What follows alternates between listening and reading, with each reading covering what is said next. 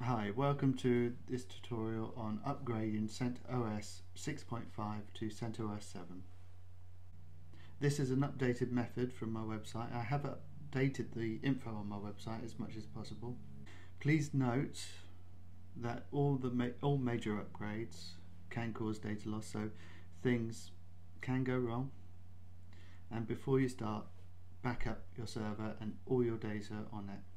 So if it all goes wrong, you can revert to your backup. Also, do not use this method to upgrade CentOS 6.7 or higher. This is because there are system critical packages on a higher version in those ones,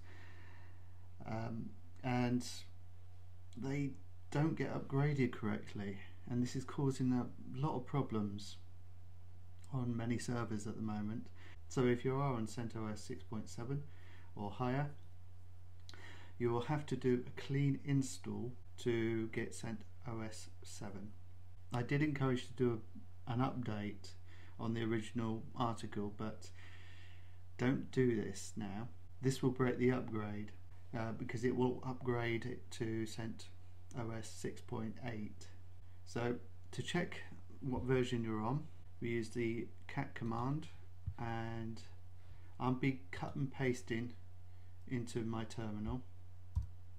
So we use cat /etc /red hat -release, and that will give us our release, and we're on 6.5 final, so we can go ahead. You'll be able to see how the update affects the server in this panel here, as this is my server, and I will be cut and pasting all my commands. There is a list of commands on my website. I'll give a link in the description below. Originally I had problems with the upgrade with the Apache server, MySQL and PHP. They didn't start after the upgrade. I don't know if that's been fixed. I haven't done it on this server.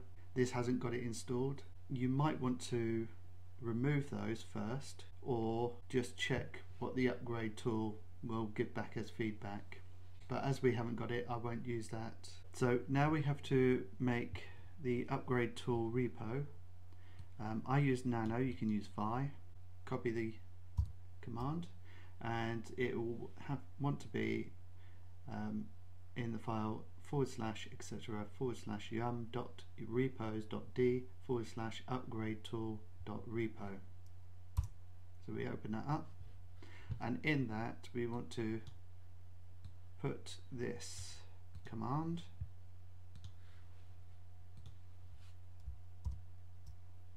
I'll leave that on the screen for a bit, but I'll link the description of, as I said, to my website with all these commands. So then we Control 0 to save it, Control X to exit the editor. If you've done this before, you might have OpenSCAP already installed, so you might want to run that. There is a problem with OpenSCAP. I'll give you a link in the description below to the forum that was discussing this. It breaks basically the upgrade tool if you have a certain version. We have to install a new different version for it to work. So just paste that in and see, and it's not there. So as I said, the OpenSCAP version that we need is OpenSCAP 1.0.8. So this is the command, so copy that, paste it in, and enter, and that should install the OpenSCAP. To say yes. Now we're good to go. So we need to now install the upgrade tool, which is these two, which is Red Hat Upgrade Tool and Pre-Upgrade Assistant Contents. So press enter and yes to install.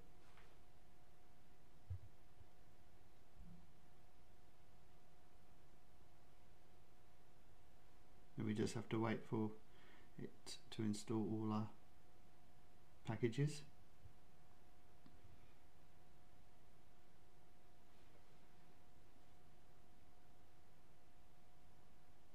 Once that's done, we can now verify the upgrade. Pre-UPG won't install anything, but it will just check through your whole system, see if there's any problems and report back on what problems there are. In the terminal we write pre-UPG, press enter, and it says here, it doesn't do the actual upgrade, but it does say that make sure you've backed up your system and your data. So if you haven't, do it now and then come back to this stage. So I have, so if I say yes, and it will now run through the assistant, finding any changes, and it will also find any problems if there are. And there we go, we finished. It does give us a little list of information where it's passed the tests or it's not applicable, and all this down here. These are passed. There's information on these bits, there's information on these bits, and there's inspection on these elements here, and there's inspection on these sections, which is configuration files to review, and file lists for manual migration, obsoleted RPMs, and packages not signed by CentOS. So I do encourage you to read that. You can do that by this command here, but we're not going to do that here. So you can have a look. It does have a result in root pre-upgrade result HTML. So now we just start the upgrade. After we've done all that, we have to enter this command, which gives us the new mirror that we want to install.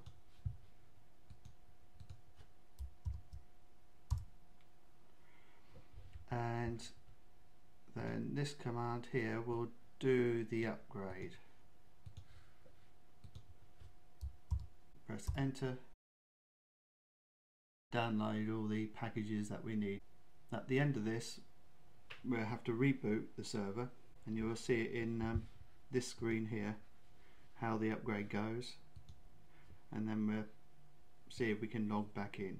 Now that we've downloaded all the packages we need for our upgrade, we just reboot the server.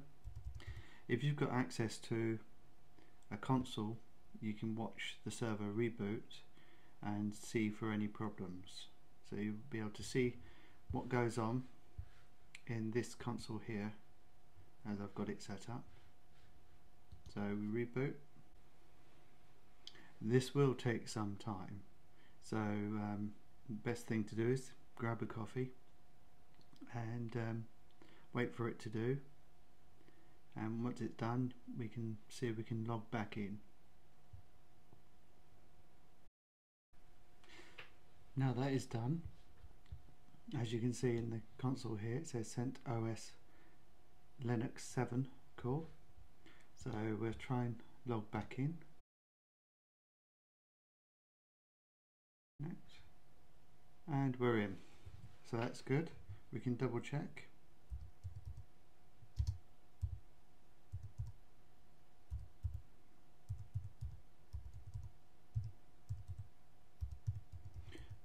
The release number, and there we are, it's CentOS Linux release 7.2. so that's done really, and all that's left to do is to look for your post-upgrade problems, and the first thing you should do is a yum update to install any new updates.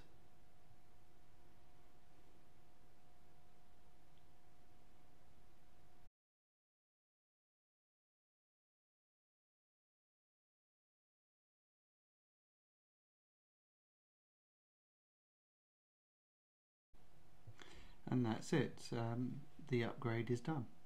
As you can see, it was fairly straightforward and smooth sailing. If you have any problems, please comment below and I'll do my best to answer your questions. Or you can go onto my website, links in the description below, and you'll be able to leave comments there or email me. Okay, thanks for watching. Bye bye.